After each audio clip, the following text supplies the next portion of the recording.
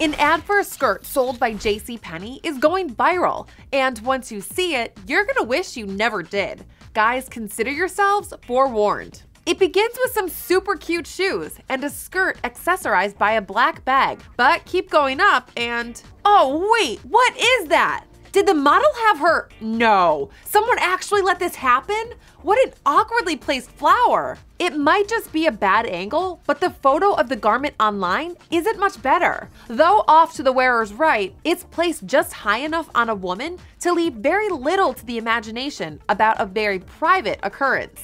The description of the skirt reads, "Our side slip pencil skirt lets you set the day's agenda, whether you are in the office or at another important function." Yeah, except that agenda is only scheduled for once a month. And even if you think the flower is okay, there's no denying putting it on white fabric is an epic fail and a time of the month no-no. Well, every girl needs a statement piece.